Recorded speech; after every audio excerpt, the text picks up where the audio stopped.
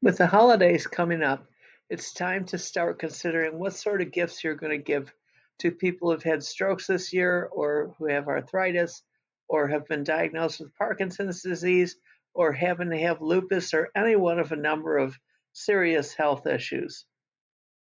One thing we can pretty much conclude for sure: a tennis racket would not be a welcome gift. Things that cater to active lifestyles are off the table now. The objective with gifts right now is to make their lives easier.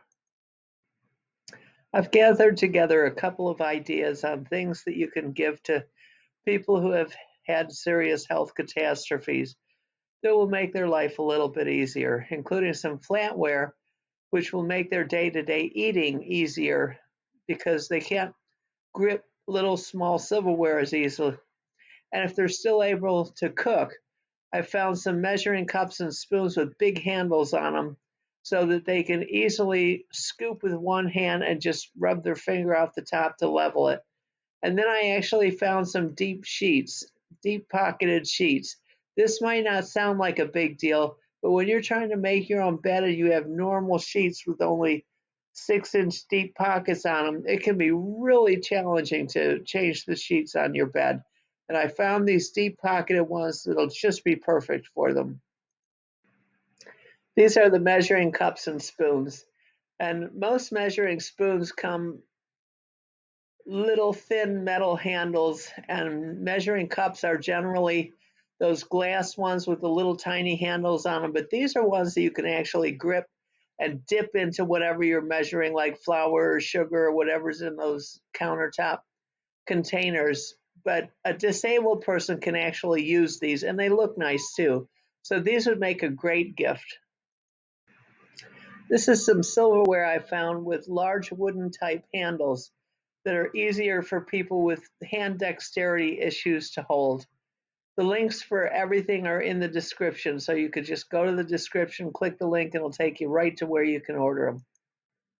This is the flatware again. This, when you order it, comes with a set of 6 so that everybody can have matching silverware. Sometimes disabled people are a little self-conscious about having stuff that's obviously put there just for them. And this one, it comes on a stand, so if you're doing a picnic outside, you can just pick the whole lot of them up with one fell swoop instead of having to clump into a silverware drawer. So this is a really nice one. They're nice looking, they're festive, and they're easy to grip. So these would make a great gift. Yeah.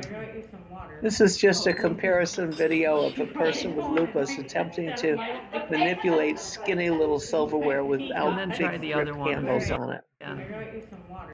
I got you some water. Oh, thank you.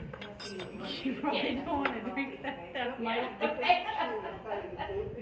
be. And then try the other one if you don't. Yeah, that was much easier to pick up. It didn't cost me as much hard time to get it. This is a spec sheet on the sheets I was telling you about.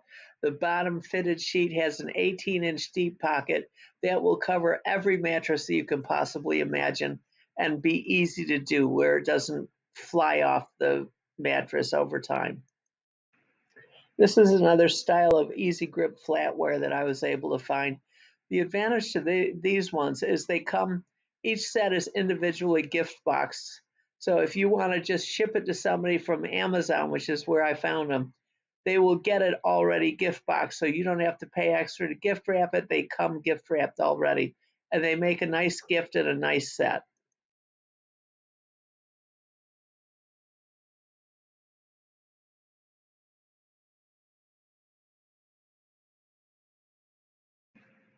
So it's not quite as unromantic as socks and underwear for holidays, but it's something that'll make their life a little bit easier and they can use every day and think of you as they're using them.